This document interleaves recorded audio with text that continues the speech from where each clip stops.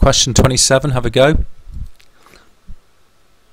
Okay, so we've got a right angled triangle. We know two sides and we're trying to work out the length of the third side, and there's no reference to any of the other angles. So you've got to spot that this is a Pythagoras question.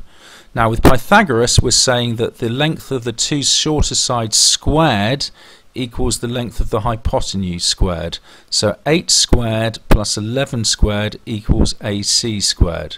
So we write it down like this. 8 squared is 8 times 8, which is 64. 11 squared is 11 11s, which is 121. Add these together, we get 185. So AC squared is 185. How do we then work out AC? Well, we have to undo the squaring by square rooting. So we have to square root 185. Using our calculator, we get 13.601, and this rounds to 13.6 to 3 significant figures. Now for question 28, have a go.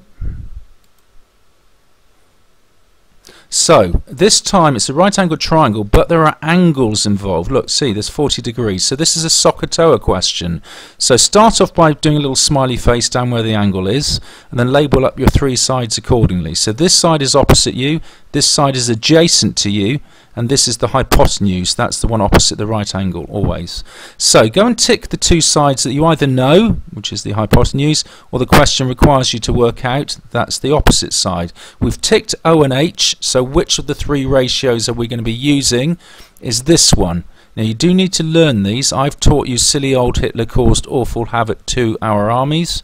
You can have a different way of doing it if you like. So the sin rule is what we're using. So sin, what comes after sin? It's always the angle. So sin 40 equals our opposite side, which is x, divided by our hypotenuse, which is 10. From now onwards it's just algebra. How do we undo a dividing by 10? We times by 10. Pop this into your calculator and you get this, which rounds to this, to 3 significant figures.